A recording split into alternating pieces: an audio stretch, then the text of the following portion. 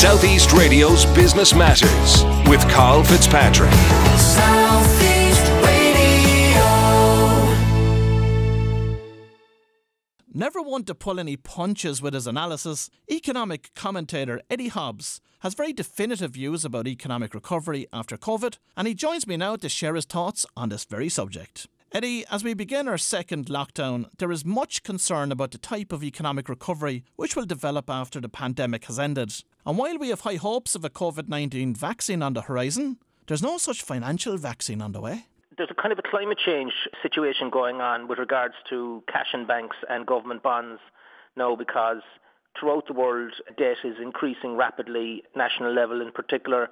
And the IMF has completely changed its tune because they see that at the other end of this, there'll be a massive bounce out of economies from suppressed demand, really, for goods and services. So the calculations show that, by the end of next year on this current path, the US might be back to where it was at the end of 2019, and Europe will probably be 5 or 6% below where it was at that stage. The UK the same. So, that's the big bet. So the economies should come back quite quickly.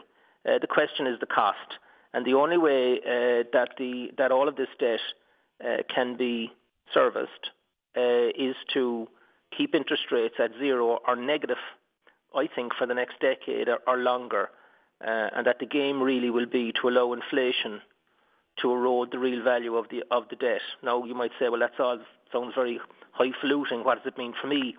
It means that your money in the bank, your money in Unpost, is going to get slaughtered over the next decade, really, versus inflation, that there'll be significant losses in the real value of it. So if you take the way negative interest rates are today in banks, if that filters down into ordinary deposits, which I believe it will over the next year or so, and we get modest rates of inflation, after about 5 years of that, about 1/8 of your money will have been lost in real terms. If it goes on for 10 years, a quarter of it. Eddie, if we go back 10 years and look at the way Europe handled that particular recession, it was driven by austerity. The opposite is happening this time round. It is. The IMF are basically throwing their hands in the air and saying we got it wrong. Jeez, thanks very much, lads. It's 10 years too late to be telling us that. And really the way to go through this is to have the state become much bigger player in economies and flood money in where the private sector basically is in a state of collapse in large parts of the economy for as long as it is in a state of collapse, and then deal with the consequences of doing that further down the road. And there are significant consequences. None of these things happen without consequences. So I think that's the change. We have to be careful that believing that it's like the fairy godmother. You can just print whatever you like and borrow whatever you like because it sure doesn't cost nothing. But of course it does. There are costs. It adds on to the national debt. That will have to be rolled over, 10 years, 15 years' time. And I don't think, by the way, there's any chance of interest rates rising over the period.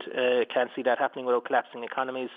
And that's why deposits and bonds are in such terrible jeopardy.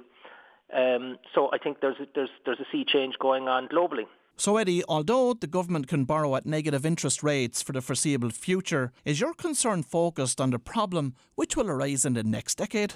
Well, there'll be other issues along the way. What we've had really 10 years ago, and this isn't a philosophical point, it's just a practical point. We have had a creation of a new economic system by accident. So the kind of normal destruction and renewal cycle that takes place in free markets, where companies fail, other companies come through and take over with better people, better ideas, more innovation, higher productivity. All of that has been arrested. Big companies and governments have been basically on central bank dole.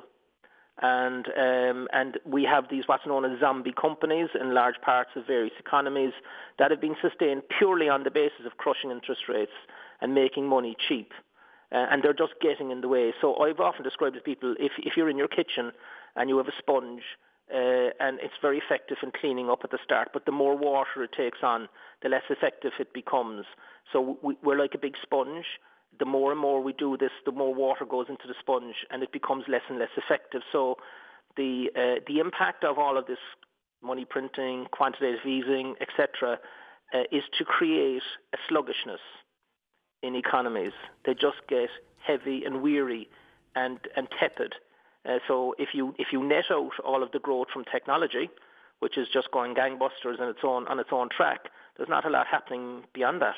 But Eddie, with the speed that COVID-19 developed in Ireland, surely the government didn't have the opportunity nor the time to separate the viable from the zombie companies when they were rolling out the range of supports. That's true. I mean, there was a crisis reaction. Globally, central banks decided, especially if the Fed changes policy, ECB has followed the same policy, basically, to support the corporate bond market. So these are bonds that are issued by really, really big companies, and they're quoted on stock exchanges. You can buy and sell them. So they're basically supporting. They're the backstop for that. So effectively, the Fed, if you want to look at it like the global central bank, is underwriting the stock market through the corporate bond market, as well as underwriting, the words acting as a backstop for lending to national governments, and like that's fine in theory. In laboratory tests, governments can get bigger, they can become more involved in economies, but they can crowd out the private sector then, and they can allow these companies to continue on in existence when they really are badly in need of reform, and starve the oxygen then out of very innovative companies, and that's very bad for economies. What do you think the economy is going to look like at the other side of this? Oh, that's $1 million question. We don't know yet is the answer to that. We do know that the whole commercial office world is obviously being turned upside down as we speak. That's going to be causing a lot of pain for pension funds and investors who are exposed to that area. Working from home is becoming a permanent change. Companies are implementing it as policy now, not just temporary policy. That's going to have a big impact on the way we work, the way where we live, if we even do commute, and how we coordinate and collaborate together. So that's quite exciting, that kind of change, because it can create some positive developments for us. And on the topic of property, what's your outlook for house prices over the next 3 to 5 years? Well, I mean, to have a stab at that, I'd say that, like globally, there are some very serious risks out there in the property market where there was already bubbles in existence, like, for example, Australia, parts of Canada, Stockholm, parts of Germany, and Ireland, however, this time around, we're actually in pretty good nick. We've had our banking crisis, we had our property collapse. We weren't racing to go back there again, even though politicians would like us to have done so by trying to force the ceiling off the central bank's restriction on lending, which would have been a really bad idea. So we haven't had a debt-fueled property bubble. We have a property market really which is propped up by our very strong demographics, so we need far greater supply, better planning, all the rest of it. All of that stuff is pretty well rehearsed. I don't see that changing in a hurry, so I don't see Ireland going through a kind of a property collapse, anything like before. There may be some location areas, some modest price falls, but nothing like a collapse which will bring down people's balance sheets and destroy banks, and nothing like that. Nothing dramatic like that again, certainly in my lifetime, I hope. In terms of increased taxation to repay some of this debt, when do you see it coming and how will it manifest itself? Well, firstly, bear in mind that the actual annual servicing cost of our debt is falling, even though we're adding more debt. And that's because the profile of the debt that we've got is extended out by the NTMA. They've done a great job over the last 10 years, and that's the crazy world we're in, that of negative interest rates, or flat or zero to negative interest rates, which isn't going to change. So I don't see a servicing crisis coming up anytime soon. But what the government will be hoping is that that growth in the economy will bring the debt to GDP level, or debt to GNI level, below 100% again within the next number of years, and then we'll grow our way out of it. So that's the plan. The Americans have the same plan. Everybody has the same plan that growth will do it. But my point is that that's all very fine. But the cost of keeping interest rates zero or negative for 10 years or so is going to crush the value of people's money in government bonds and in cash deposits. Once we get to the other side of this, we're going to see the likes of the pandemic unemployment payments, the employment wage support schemes discontinued. At that stage, are you fearful that we'll be entering back down the road into a banking crisis? Globally, to answer that question globally first, the weakest part of the debt market out there is what is known as leverage loans. Karl, it's about $5 trillion globally of loans that have been given to companies that were already highly leveraged. And those loans in the areas that are now heavily impacted by COVID-19 are causing problems.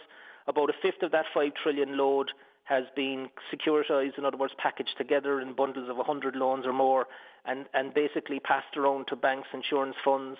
Insurance companies have got them on their balance sheets. Pension funds have got them on their balance sheets. They're known as collateralized loan obligations. I see those detonating. And that will spill out then over into the next ring of debt, which is mortgage-backed securities, which are quoted on markets.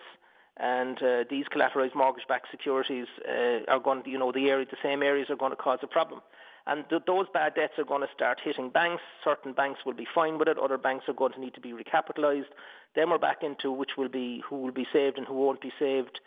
The European banking system is not as strong as the American banking system from a buffer's perspective, and it also has a lot of exposure towards the leveraged loan market, and that's where it's first going to come. Beyond that, of course, you're right. Consumer loans, consumer debt is going to be a problem because forbearance programs can't go on forever, and banks' capital. When banks are faced with with a huge uncertain load coming their way in form of non-performing loans, the first thing that they do is they try to protect their capital. And the way they protect their capital buffers, even though they won't say it, is that they implement a credit squeeze. And so they tighten up credit, and that's a negative for the economy. And of course, that then creates an opportunity for shadow banking operators to come in and start lending. And these are some of these are unregulated. We just don't know how much money has been lent through the shadow banking market in Ireland, and that's where we're going to go. So will it cause a collapse in the banking system again? No. Next time around it will be much quicker. It will be solved much quicker because the systems and institutions are now in place. Like, for example, the Financial Stability Board, which is set up to look at this. So I'm absolutely certain that they've got their plans in place, and all that will happen is that they'll print whatever's necessary to shore up the systemically important banks. The big question is which banks will be deemed not systemically important, and which banks will be not too big to fail, but actually too big to save. And Eddie, for your clients that have a large cash pile, what advice are you giving them today?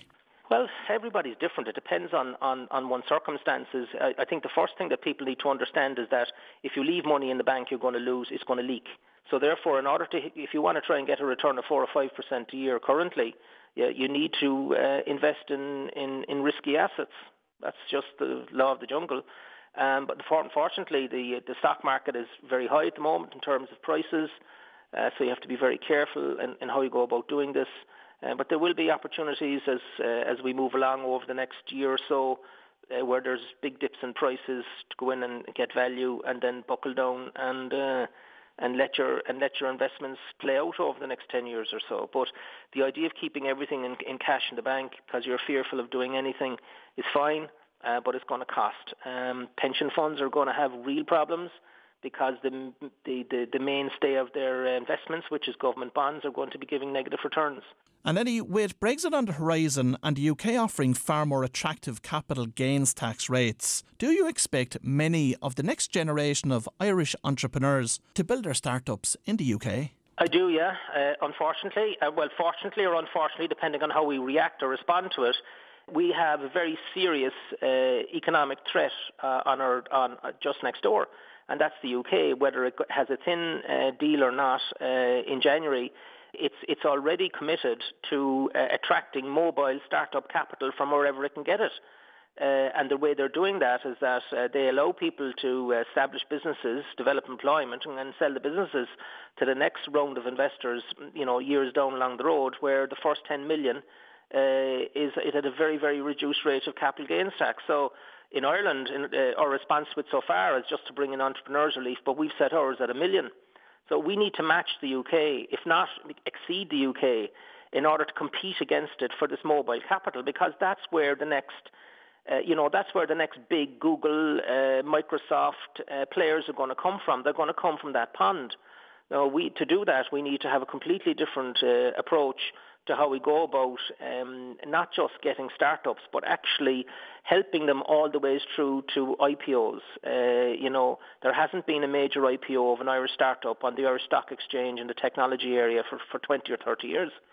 Because they're inclined to go off to the United States. Why is that? I mean, why aren't we doing it here?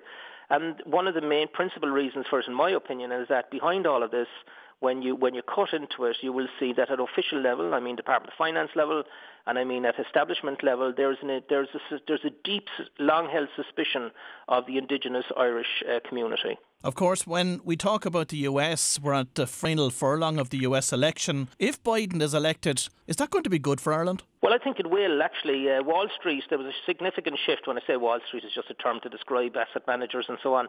There was a significant shift over the summer when, Wall Street started to turn on Trump and started to talk about him maybe being unelectable. Then there was a big amount of nervousness about him not losing by enough. And that's now, as the gap has opened up between Biden and Trump, although I think it's much narrower than the polls indicate, the idea of Trump messing around and creating all sorts of mayhem in their institutions, that has diminished. They're looking at Biden. They see Biden coming in with $7 trillion of stimulus, which is going to, a lot of that is going into education. Some of it is going into social services and health, which is good, and he's $2 trillion earmarked for infrastructure. I mean, that's absolute crack cocaine for stock markets. They love it, and that's a good thing. And of course, on the other side, then he hopes to recover about half of that $7 trillion, $3.5 trillion in increased taxes, corporate tax in particular, income tax over $400,000 a year, etc. So, what markets are praying for is that Biden wins dramatically, he wins well, and that the Democrats, I think the big thing really would be, can the Democrats take the Senate? If they take the Senate and they have Congress and they come in with this package, the American economy will respond very robustly. Well, if you've just tuned in, that was Eddie Hobbs, and I'd like to thank Eddie for providing us with such a candid interview this morning. Southeast Radio's Business Matters with Karl Fitzpatrick. South